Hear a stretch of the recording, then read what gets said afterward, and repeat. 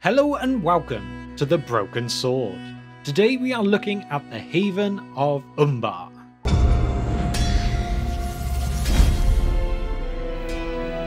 blade that was broken shall return to Minas Tirith. So before I get into the video, I wanted to give a massive thank you if you've come over to the new channel to help us start again here on the Broken Sword. To make sure we could give you an upload as quickly as possible, we are starting with a re-upload. And this is the one of our last lore video on the old channel, and that is a look at the Haven of Umbar.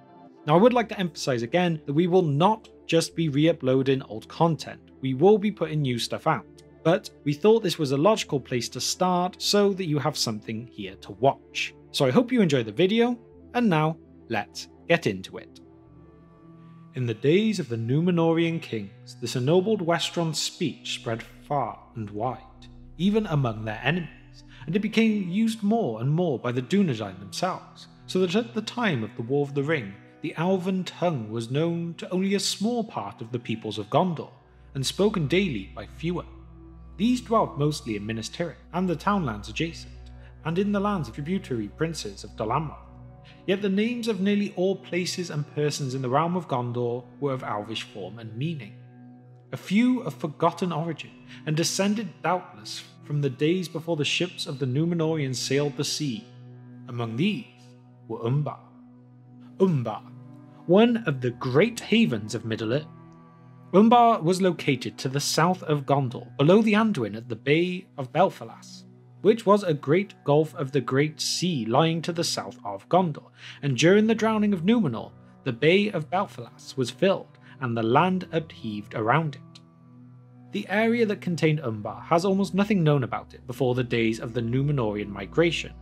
All that is known is that towards the end of the First Age, the branches of the First Men must have spread as far south as Umbar, and the First Men refers to the event of the awakening of men, or in other words, the stirring of the first men in Middle-earth that happened in the far eastern lands of Gondorian at the beginning of the First Age. They wake up when the first sun rose up in the west. However, apart from knowing that that is where they originally came from, it's not until the year 2280 of the Second Age that a proper recorded history is really started, and this is with the Numenoreans turning Umbar into a great fortress of Numenor. This new fortress of Umbar was turned into the strongest and most important as a base to fight against the threat of Sauron growing in Mordor, and it would end up being the settlement mainly being the home for the King's Men. These King's Men were a section of the Numenoreans that make up the majority of the people living on Numenor in the later half of the Second Age, and they followed the policies to build the pride and wealth of the Isle. The King's Men received this name because they had the support of most of the Numenorean kings after Tar Atanamir, who led the people to a policy of rebellion against the Valar. The King's Men became hostile to the Eldar and the Valar because they envied their immortality and despised the ban of the Valar. To compensate for the restriction that the ban placed on them, they voyaged east from Numenor to Middle-earth, where they set up great dominions and colonies in the south amongst the Harad Trim, which is where Umbar comes into things. In this way they amassed much wealth, which they then took back to Numenor, and during the time that the shadow fell on Numenor, Umbar was the northernmost settlement of the King's Men in Middle-earth, and Sauron, after trying to disrupt the powers of the Numenoreans, attempted to attack their havens and forts and invaded their coastlands in Middle-earth, but Umbar resisted. It came to the year 3261 when Ar-Pharazôn the Golden landed in Umbar to challenge Sauron. So after arriving here, he and his armies journeyed for 7 days to take the battle to Sauron himself in Mordor, and this is where Sauron would then surrender to them and their amazing strength, and then be taken as a prisoner back to Numenor. Umbar remained as a symbol of Numenorean pride ever after. Umbar itself remained rarely mentioned for a time while Sauron himself was in Numenor, but it must have been important as a point of deportation of slaves and taxes being sent back to Numenor. Once the downfall of Numenor happened, there was a large amount of Numenoreans who remained here, but here it was not like those who founded Gondor and Arnor. Instead, it was the group known as the Black Numenoreans. This group were not friendly to the likes of the elves or their fellow faithful Numenorean survivors. Instead, they were cruel oppressors and overlords over the primitive men of Middle-earth. Although never really confirmed, it can be strongly believed that the men from Umbar were sent to fight for Sauron during the war against the last alliance of elves and men, and therefore shared in the loss and downfall of the Dark Lord at this time. This is where Umbar would move into the Third Age of Middle-earth. Leaders from here had high levels of influence over the peoples of Harad as the years went by, and Umbar gradually over time took on more and more native cultures belonging to those people of Harad.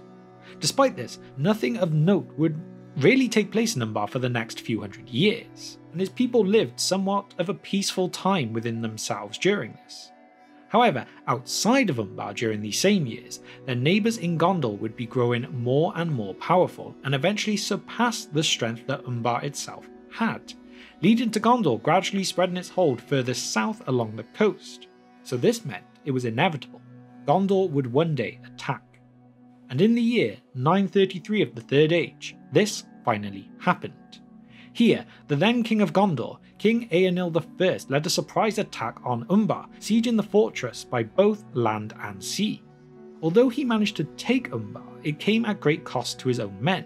But still, Umbar now became a great harbour and fortress in the name of Gondor. And also, as another little interesting point to add here, this King Eärnil would actually die due to a great storm that devoured a great number of his ships and men just outside of Umbar in the year 936. But now, Umbar would have some peace for the next 82 years, but in the year 1015 the previous inhabitants launched an attempt to recapture it, and despite killing the then king, Ciriandil, during that siege, as well as besieging the fortress of Umbar for 35 years, they ultimately failed to take it, with a big factor being that its supply was easily maintained due to the sea power of Gondor reinforcing it. So in the 35th year, being 1050 of the Third Age, the late King Ciriandil's son, Ciriahur, finally defeated the Haradrim force. All lands south of Balfalas up to Harnan and the borders of near Harad and coastlands up to Umbar belong to Gondor now. Also during these years under Gondor, there was a monument built to Ar-Pharazôn, and this was placed on the highest hill above the Haven, a great white pillar crowned with a globe of crystal which shone as a star with the rays of the sun or moon. Umbar was considered an important Gondorian city during this time, not only as a major seaport, but also as the site of the submission of Sauron to Ar-Pharazôn, and so served as a proud reminder of the might of the Dunedain of old. Now again, there was a period of more peaceful times until the year 1437, when a rebellion arose due to the Civil War of Gondor, which in total lasted from 1437 to 1447 of the Third Age. Together with the people of the city of Pelagia, Umbar supported a usurper named Castamir. This rebellion would last for 10 years, and end with the death of Castamir. When the war had ended, Castamir's sons and their supporters left Pelagia and established themselves at Umbar, and then, from that point on, Umbar remained an enemy of the king. And also here, if you would like a video on the full story of this Gondor Civil War, then please get this video to hit 2,000 likes, along with leaving a comment of Civil War in the comment section below. But anyway, it was after this time that the descendants of Castamir grew in power and took up the name of the Corsairs of Umbar.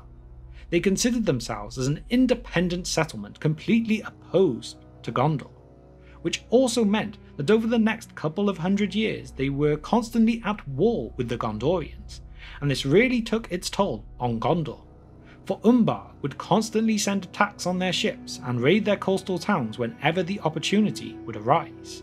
This severely weakened both Gondor's strength in the south as well as its naval power in general. In fact, in the year 1540, the king of Gondor, Aldemir, who took the crown after Castamir's rebellion, was slain in a battle against the Men of Harad and the Corsairs of Umbar. Umbar would not rest for long, as in the year 1634, the now great-grandsons of Castamir, Angamaite and Sangiando, raided the city of Pelagia from Umbar, even killing the then king, Minardil, as well. Gondor's reaction was slow due to the Great Plague that hit Middle-earth. However, that did not mean that they had by any means forgotten what had happened, as 78 years later, when the Corsairs were raiding as far away as Anfalas, the great-grandnephew of Minardil, the 26th king of Gondor, Telúmatar, saw his moment to strike.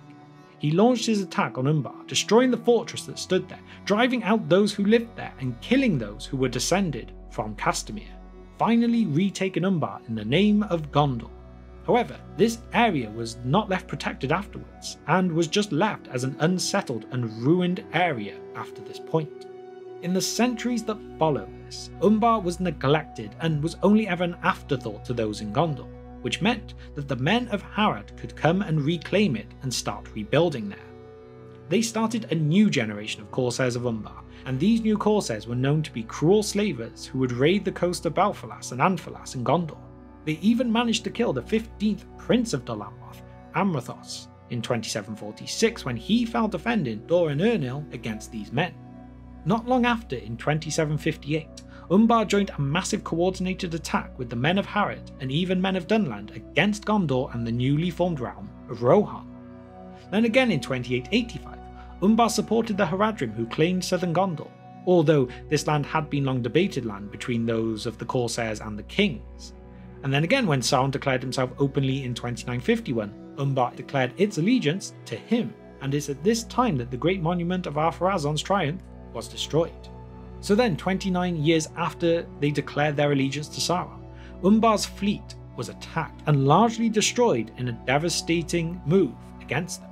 This was when a man who went by the name of Thorongil, who we later find out to be a young Aragorn, who was in service of the steward of Gondor Ecthelion II, led a task force south and burned them all, also killing the captain of the haven in the process and gaining great renown amongst the men of Gondor, albeit he did not return here until much, much later.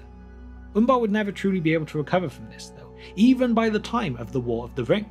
Despite them not holding the strength that they once did, they were still able to send as many as 50 great ships, along with a number of smaller vessels too, to raid and pillage the coastlands of Gondor as a distraction from the defence of Minas Tirith. But Aragorn would turn his eye to them once again, and with the handy appearance of the dead men of Dun Harrow, they were once again able to completely wipe out the Corsairs of Umbar.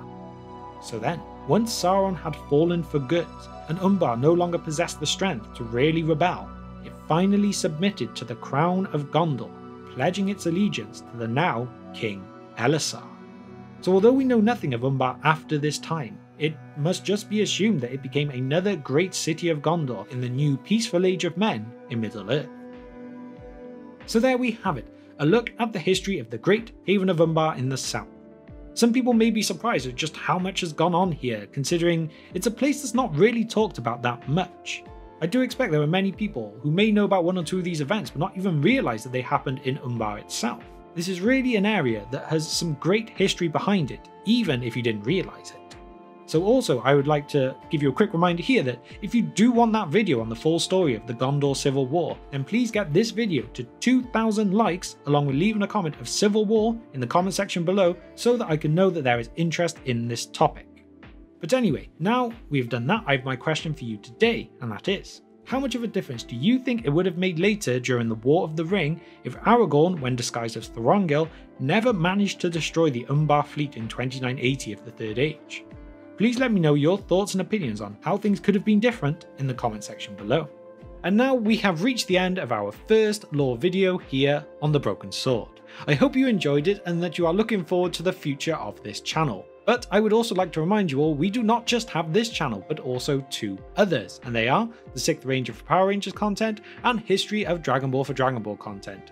Links for both of those will be in the description below if you would like to watch and support us on those as well.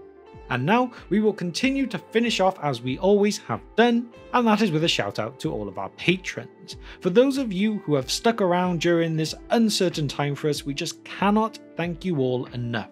And again, I want to just reassure you all that every single Patreon donation is still going towards our short film project. But now it is time to shout out our highest tier members.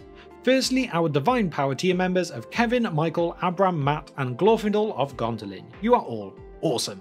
And also a big thanks to our Fire Demon tier members of Nashith, Lorenzo, Denver Steele and Gregory. And as well, I cannot forget the Wizard Staff tier member of Andrew to go along with them. You are all true legends of the Brohirrim. And finally, if you have not already as well, please do all that great stuff. Hit the like button on the video, subscribe to the channel, hit the bell icon for notifications to help us reclimb up those YouTube rankings. So thank you once more if you have managed to reach the very end of this video with me, and we will see you next time on the Broken Sword.